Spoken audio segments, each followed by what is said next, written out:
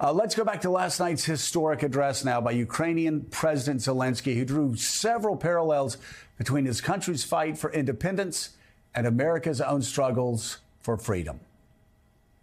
Standing here today, I recall the words of the President Franklin Delano Roosevelt, which are, I think, so good for this moment.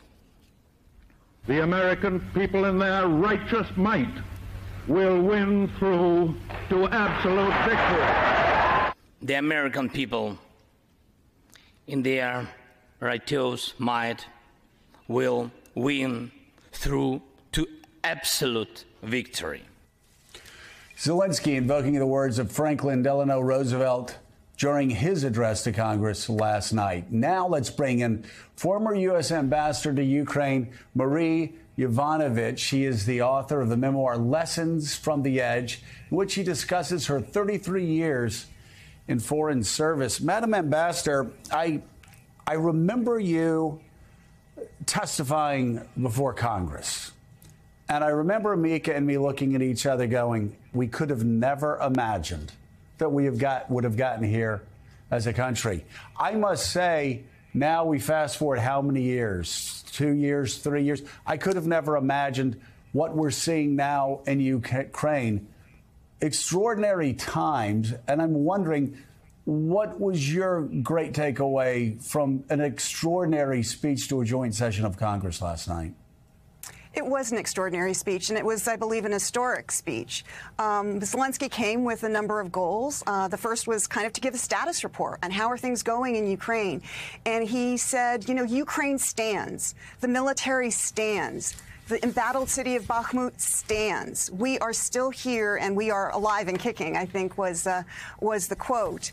And he came here to thank the American people, Congress, and, of course, the president for our indispensable support. But he also subtly, but perhaps not so subtly, was asking for additional support, that this fight is not over.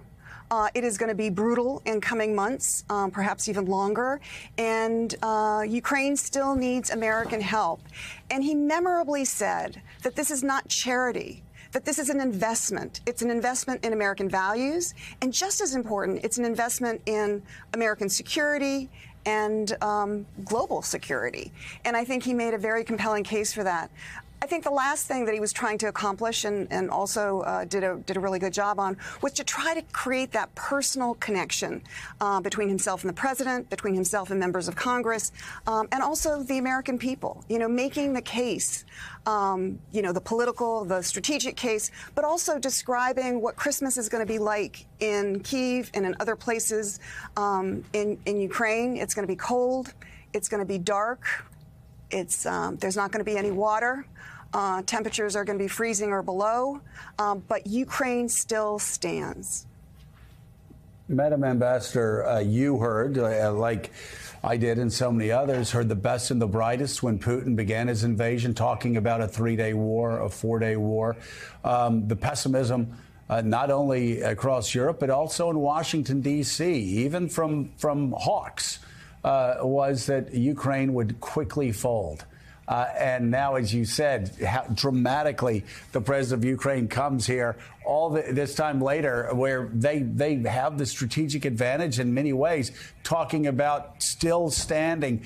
And the words he said last night that gave me chills: only victory. It was sort of like MacArthur. There is no substitute for victory. I have to ask you, because you have such insight into Ukraine, so many people didn't see this coming. Tell me about the character of the Ukrainian people, which has made this historic fight continue for as long as it has.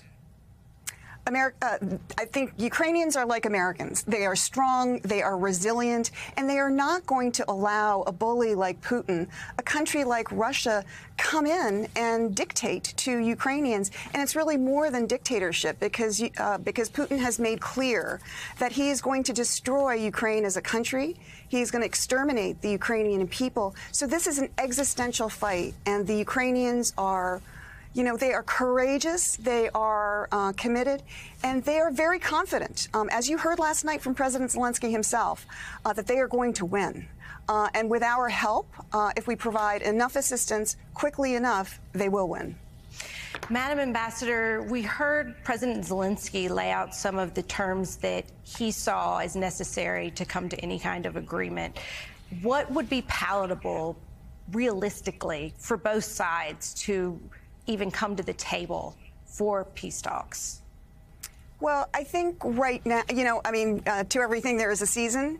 And I think right now, neither side is ready to sit down at the table. I mean, they could sit down at the table today if Russia would stop its attacks on Ukraine, right?